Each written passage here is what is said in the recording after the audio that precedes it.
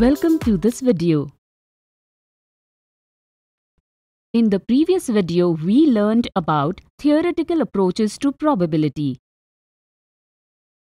Today in this video, we will study probability with the help of coins. So let's understand this with the help of an example. Both Naman and Sachin want to play video games, but the problem before them is who should play the game first. They decide to make this decision by tossing a coin and decided that Naman will start the game if the outcome is head and Sachin will start the game if the outcome is tail. But Sachin wants to know if doing so is a fair decision. So let's first look at the outcomes when the coin is tossed. As you can see, when the coin is tossed, it gives only two possible results, which will be either the head or the tail. But now the question is, what is the probability of getting the tail? Let's see.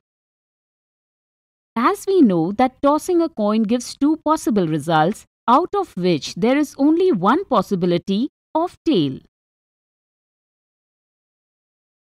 As the probability of event, which is denoted by E, is equal to the numbers of favorable outcomes of the event upon the numbers of all possible outcomes. Therefore, we can say that the probability of getting a tail will be 1 by 2. So, can you now find the probability of getting a head? Yes. According to the above statement, the probability of head will also be 1 by 2 since the total number of results is 2 and the possibility of head is only 1. Sachin and Naman were discussing that. Meanwhile, their friend Monu comes. He too wanted to play video games, due to which the same problem arises between them. Who will start the game first?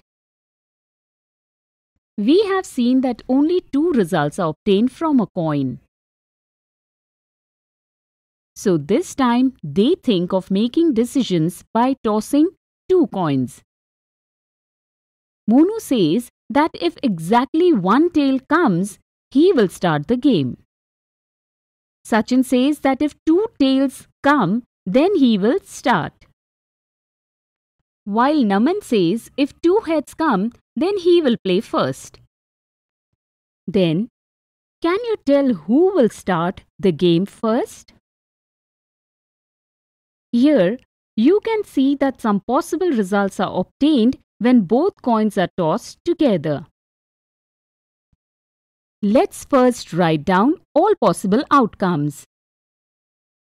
Head on first coin, head on second coin.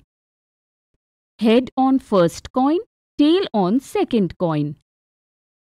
Tail on first coin, head on second coin. Tail on first coin, tail on second coin. Therefore, we can say that a total of 4 outcomes are obtained by tossing two coins, where, using the formula of probability, we can say that the probability of two heads coming together is 1 by 4. And the probability of two tails coming together is also 1 by 4. While the probability of exactly one tail appearing is 2 by 4. Which is the highest among these three. So from the results obtained, we can say that Monu might get to play first. But Naman is not happy with this and asks to take the decision by tossing 3 coins instead of 2 coins, which we will see in the next video. In this video, we discussed the probability obtained by tossing 1 coin and 2 coins. In the next video, we will find the probability obtained by tossing 3 coins.